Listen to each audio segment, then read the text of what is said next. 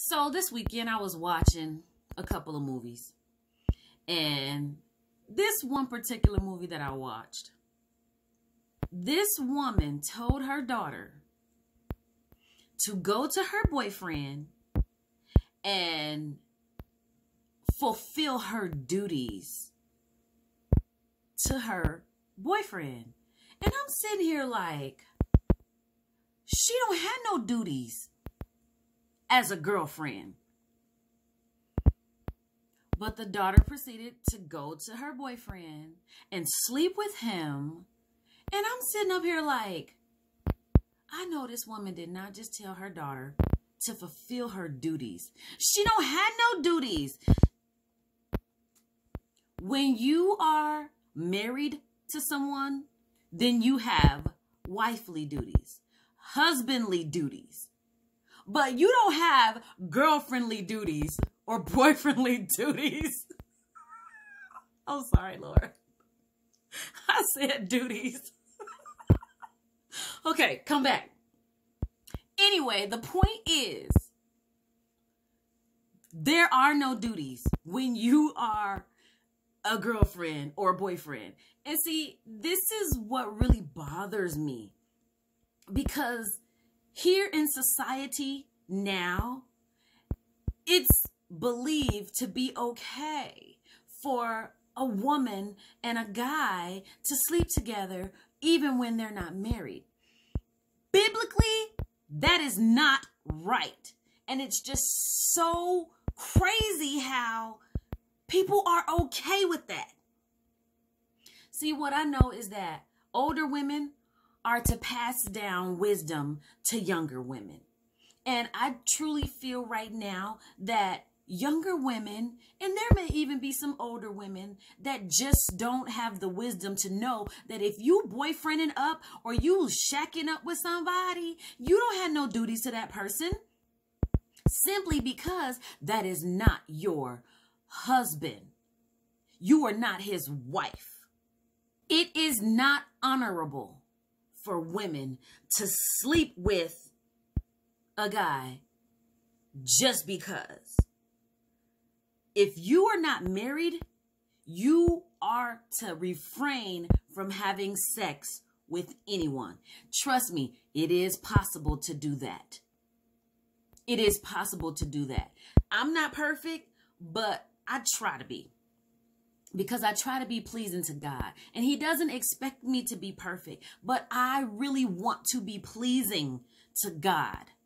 Even though I am, he accepts me how I am. He loves me the way I am. But still, my goal and my desire is to always please the Lord. So what that means to me is when he says something and there is something placed in the Bible that says that we are not supposed to do this or we are supposed to do that, then we need to abide by that. And I'm upset because the world and society has made it okay for us to go against God's laws. You women are giving yourself away when you are sleeping with a man that is not your husband. Why would you lower yourself and your standards and give yourself away to a man that has not committed to you? He hasn't vowed to be with you. He just said, oh, I like you. Let's jump in the bed. What kind of sense does that make? I still don't get that part. And I will not get that part. Let me tell you, I have made mistakes myself, but I learned from my mistakes. I learned. I was married for 15 years. And even when I was separated from the man that I was married to, I prayed and I fasted because I wanted to make sure that my marriage lasted. But I also wanted to make sure that I stayed faithful through it all. Even though he wasn't faithful, I was. And I had friends telling me, you know, just go on a date. Just go talk to... Nah, I'm still married. Nah. And then when it really, really, really got to the point where I just knew we were done because of him, then here I am still celibate until God places a man in my life that will be my husband. Trust me when I tell you, I ain't sleeping with nobody that ain't put no ring on it. And I don't like to quote people's songs, but excuse me, you don't have a ring on this? You don't get none of this? I'm not giving away no free milk, huh? No. We as Christ followers need to set ourselves apart from the rest of the world. Women, you are gifts to a man. We are gifts.